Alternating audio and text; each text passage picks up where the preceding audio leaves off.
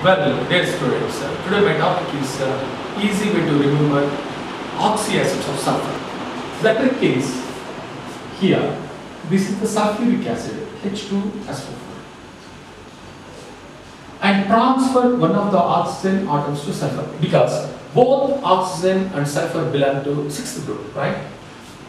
H2S2O3. This is said to be thiosulfuric acid. Thiosulfuric acid. Now, one trick, I repeat, H2SO4, both oxygen and sulphur belong to same group. This oxygen atom has been donated one of the oxygen atom to sulphur, that becomes sulphur, it's a trick only, it becomes H2SO3, thiosulfuric acid. Next one, take sulfuric acid, H2SO4. Add one oxygen to this one. We are adding one oxygen atom to sulfuric acid, that's H2SO5. This is said to be Carnot's acid.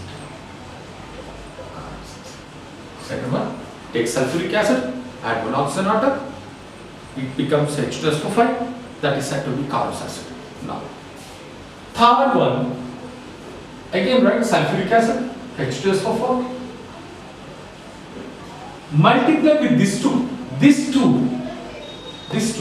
right? Once again, I am telling you, these two, it becomes HSO4, take it 2 times, H2S2, this is said to be Marshall's acid. Marshall's acid. Now, take sulfuric acid, H2SO4.